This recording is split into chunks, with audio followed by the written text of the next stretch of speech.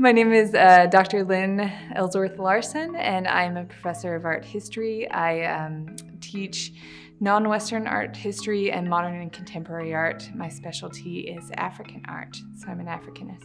My research deals with African architecture, so I write about mud buildings in West Africa, specifically in the country of the Republic of Benin. I love art because I love people. And African art is this great marriage of art history and anthropology.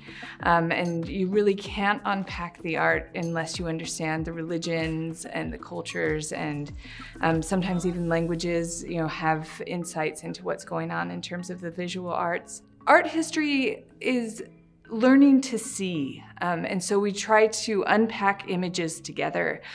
So we'll learn about contextual information, contexts of empires and political systems, as well as smaller kind of cultural nuances.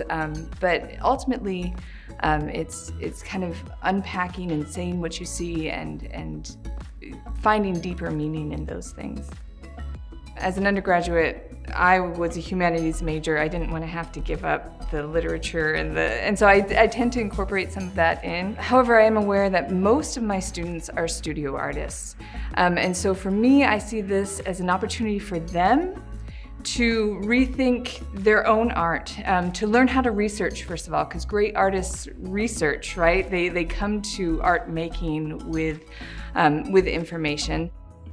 The faculty here really feel like experience is the best educator, and so we've tried to make opportunities to have our students go out and be part of the world. We have had trips to Chicago and to New York City here within the States, and then we've also had study abroad programs in places like London and Berlin and in Mexico.